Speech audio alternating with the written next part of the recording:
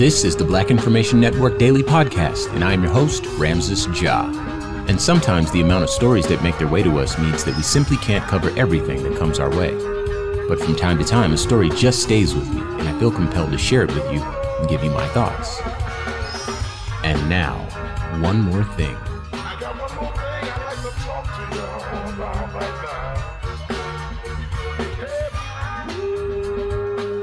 now. Today I want to talk to you about Harry Belafonte.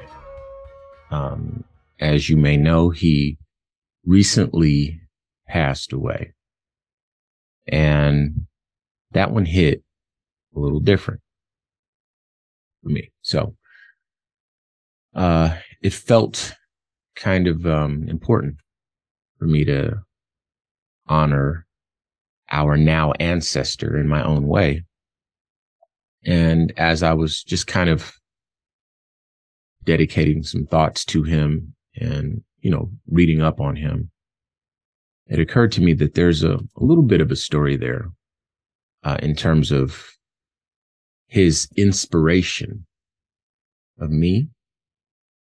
And there might be a little bit more story to his life than you may know, because I certainly didn't. So first, we'll start off with how he inspired me. There's a movie that came out some years back, at least 10 years ago. I'd say it's probably closer to maybe 15 years ago. And it was called the Black Power Mixtape. And this film was a documentary that was the result of some unearthed footage that was shot by, I believe it might have been a Swedish or Finnish,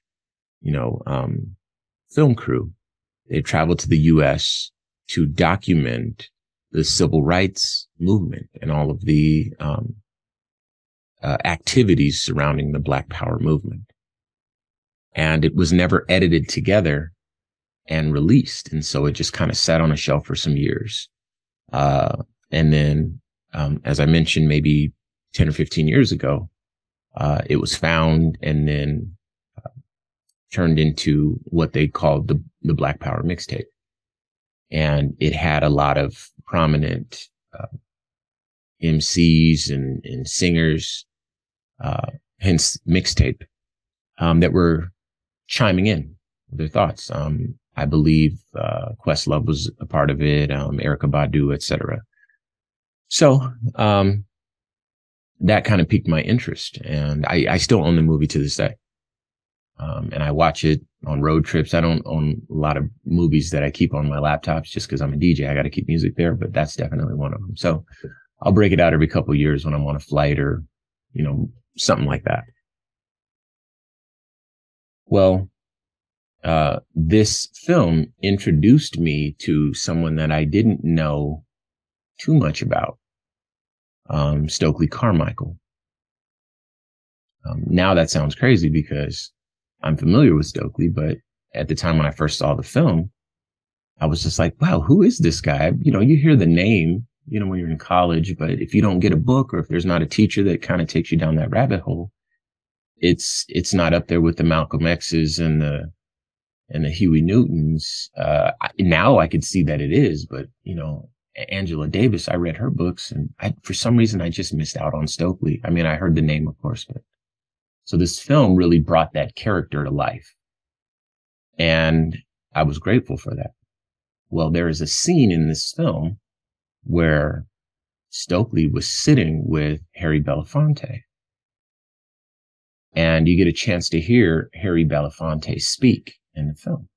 So as I'm kind of being introduced to Stokely Carmichael, I'm putting two and two together that Harry Belafonte was really in the middle of this. He was really there. And of course, Harry Belafonte's name is a name that I know from Hollywood. I know of him as an actor, right? And it's very easy for a person like that to get outshone by a Dr. King or a Malcolm X. And so when we hear the stories of Dr. King every year, Harry Belafonte is, he was there, it's well documented and so forth, but his own individual contributions to that movement were never expressed to me. And it was at that point when I saw that he was really there. And now, of course, we know that. But that kind of endeared him to me, because here was a man who was, at the height of his career, that was doing amazing things. And he felt strongly for his people. And he used not only his financial resources, but he used his person, he used his voice, his platforms to bring attention to the struggles in the Black community. And that was something that was very noble to me. And it was him, among others, I'll admit, but it was him who kind of served as one of the folks who inspired me to put my people first in 2020. For those that don't know, I am a broadcaster. I'm a DJ, and I, for many years in my city, hosted a radio show, Afternoon Drive, on the hip hop station. Okay. And when 2020 rolled around and everyone was in the streets protesting, I petitioned my station to allow us to put on a program that highlighted the voices in the streets, that explained concepts and, the whys behind the protests and so forth. And long story short, it's actually a really compelling story. You should check it out one day, but this is about Harry. So long story short, they said no. And I put my people first. I resigned and set off to create the show that I felt the people deserve, not just my people, but our allies and supporters. And that has grown like wildfire. So all's well that ends well, right? But Harry Belafonte having that courage, and Harry Belafonte walking firmly in two worlds, contributing a not insignificant amount to both realms at the same time, never turning his back on his people. That's something that to me is exceptionally noble, because who are you without your people? I think that cowards turn their back on their people. That's just how I'm made. So I saluted Harry Belafonte, and I recognized that he was an inspiration. So that got me to reflecting and reading about him. And so obviously I want to tell a bit about his story, but if you were like me some years back, there's a few things that I want you to know. So I did some reading today. And I, of course, consulted with the Black Information Network. So I'll read some of what we've written here, but I've also checked out, TMZ, and I've been online. I've read, Sean King's post, and kind of compiled some of the things that really make Harry Belafonte more special than you may know. And that will give you some insight into the enormity of the figure that we've lost and that has now become, again, our ancestor. And so I'll read. Legendary singer, actor, and activist Harry Belafonte has passed away at age 96. Belafonte died on Tuesday, April 5th at his home in the Upper West Side of Manhattan. The cause was congestive heart failure, his longtime spokesman Ken Sunshine said in a statement. Born in Harlem, New York City in 1927, Harold George Belafonte Jr. broke barriers in the entertainment industry while promoting civil rights for African Americans and Black people across the globe. In 1956, the Jamaican-American artist released his debut studio album, Calypso, which would go on to make history as the first LP by a single artist to, in a year, sell more than 1 million copies. So here's some facts that I picked up. Sean King mentioned that he was 2 years older than Dr. Martin Luther King Jr., just to kind of give you a framework there. And just so you know, he did march several times with Dr. King. They were close. He was in the thick of it. So he was also friends with James Baldwin. He helped organize the We Are the World record in 1985. That came out when I was just a baby, but at some point in your life, you've heard it. If not, Google it. No matter when you were born, it's an epic record. And then the video really kind of helps sell it. So YouTube it, I should say. All right. 70 years ago, he was a platinum singer.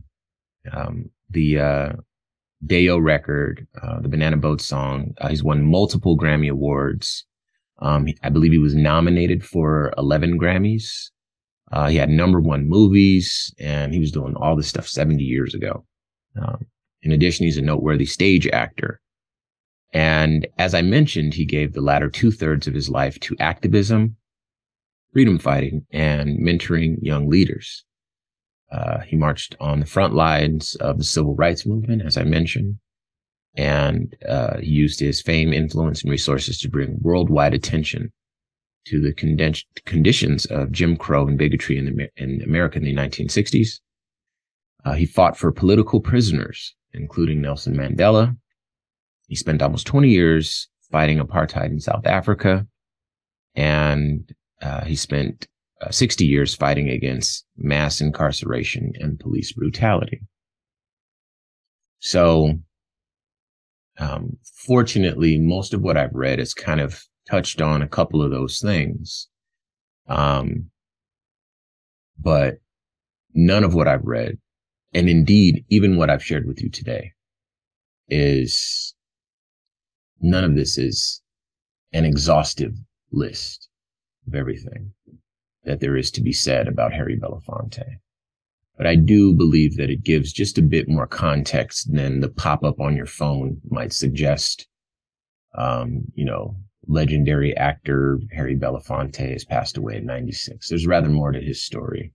And if you don't know, and if I have a microphone and an audience, then I feel it is important to share that with you, because hopefully you might be just as inspired as I was. All right. So as always, if I missed out on anything, if there's something you'd like to add, or maybe just some thoughts, you can reach out to me on all social media. I'm at Ramses Ja, or of course you can use the red microphone talkback feature on the iHeartRadio app. I'd love to hear from you. And we'll talk soon. All right. Peace.